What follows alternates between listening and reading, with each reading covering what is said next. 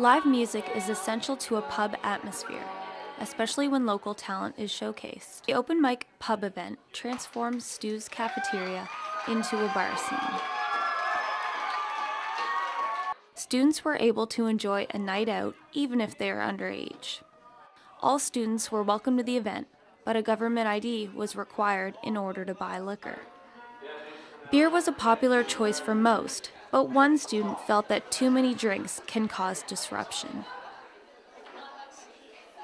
I think it's fine. I think a lot of people are responsible and have a few drinks and makes their night better, and that's fine. I just don't like when people go overboard and get smashed at an event like this. With alcohol available for purchase, the event brought in students from all over. Yeah, we've actually got a pretty diverse crowd out for tonight. There's some students that I know are first years from the residences.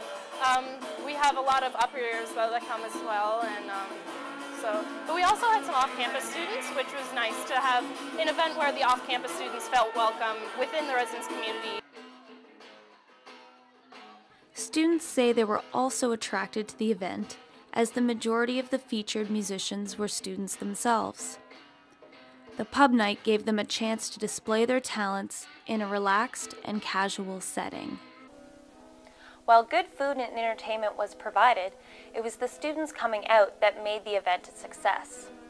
Organizers say that with its great turnout, they expect to hold many more pub nights in the near future. For Stu Journalism, I'm Allison Toogood.